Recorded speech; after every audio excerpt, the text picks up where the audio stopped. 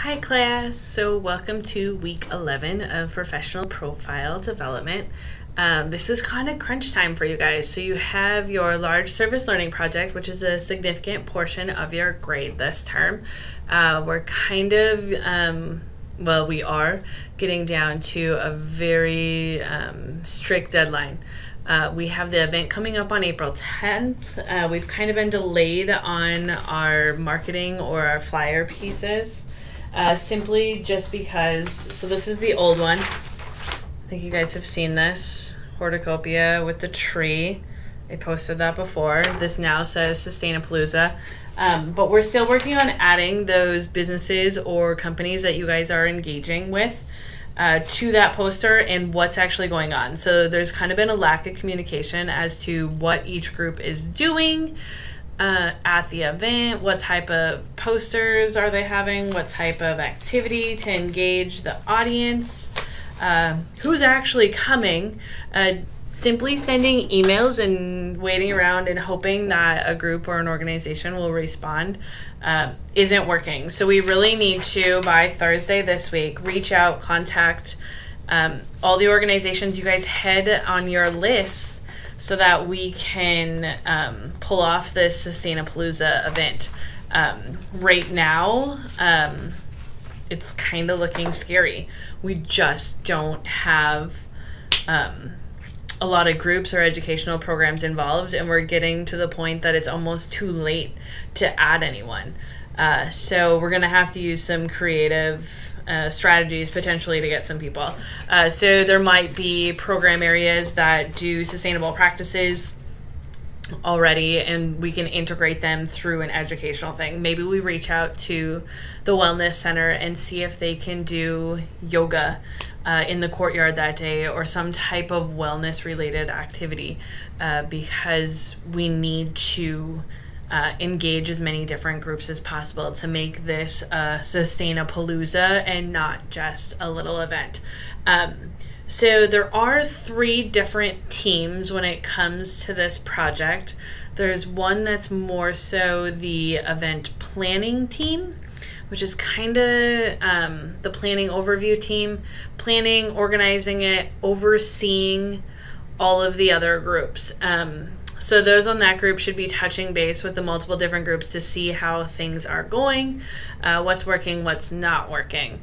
We also have the day of event execution, volunteer coordinator group that needs to find those volunteers for the day. Who's going to help out with executing this event? Are any of you students going to show up the day of the event?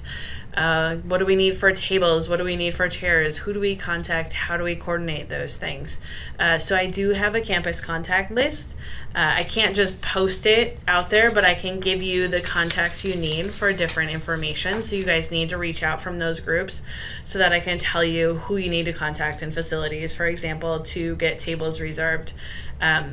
I do have some students in my face-to-face class that are willing to volunteer for the event too, but we need to know when we need volunteers there, what we need them to help out with, all of those sort of aspects. So that needs to be finalized again this week by the end of the week.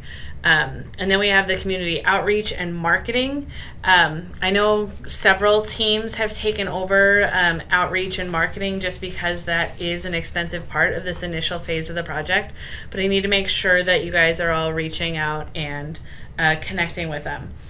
So a few things I want to update you guys on, because I stepped in and contacted a few different groups just to get these balls rolling and make this happen.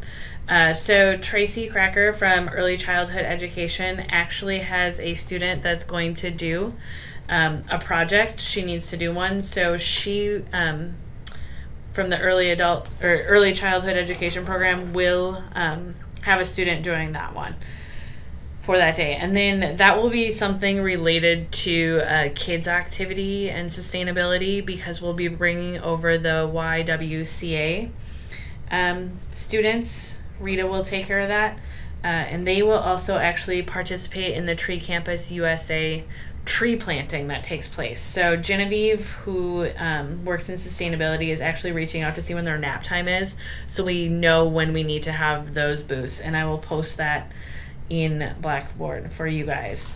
Other groups we have, I reached out to Community Engagement, which is the group here on campus that's in charge of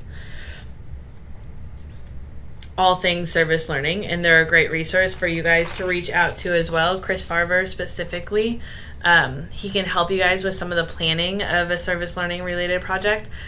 So Community Engagement is going to have a booth the day of the event, and they are going to have fresh produce that they'll be handing out for free. Student government is still a maybe, but a pretty positive maybe. They actually do a campus cleanup around campus. They're doing their event a different day just because they couldn't get the volunteer numbers for April 10th. However, they're looking at how they can still do a smaller scale cleanup on the day of event. So once I hear back from them, I will let you guys know and pass on that information. You guys had a few. You guys have on here the landscape and horticulture as well as the Hillview Urban Agriculture Center as confirmed yeses, but we need to know like what their themes are. What do they need? Do they need a table? Do they need easels? What are we looking at? What are they doing? So we need to share that information and communicate it on our Horticopia, also called sustainability list that you guys have going. I have it printed out here. So it's the wiki that kind of looks like this. So that's where we are at on those companies or businesses that have confirmed so far. Out in the Slack channel, I posted a list of all of our clubs and groups here on campus. Several of them are related to programs we have on campus. So we can reach out to these programs with a phone call is going to be the best way, especially with the vast amount of email that a lot of these individuals get, to see if we can incorporate them into the event. I would really like to see us have the sustainable vehicles that we have on campus incorporated into this event. We also have the ITC, Integrated Technology Center, with all of the programs over there that look at sustainable practices, building houses, working with Habitat for Humanity, all of these different groups that are already doing projects that maybe they can just come and share and do an educational standpoint on those. So we need to get those things hammered down and finalized by Thursday this week so that we can make this a go. We need to start figuring out how many tables we need, how many booths, and whatever else we need. So we need to make sure that you guys are all communicating with one another and executing that. With that being said, on the Slack channel,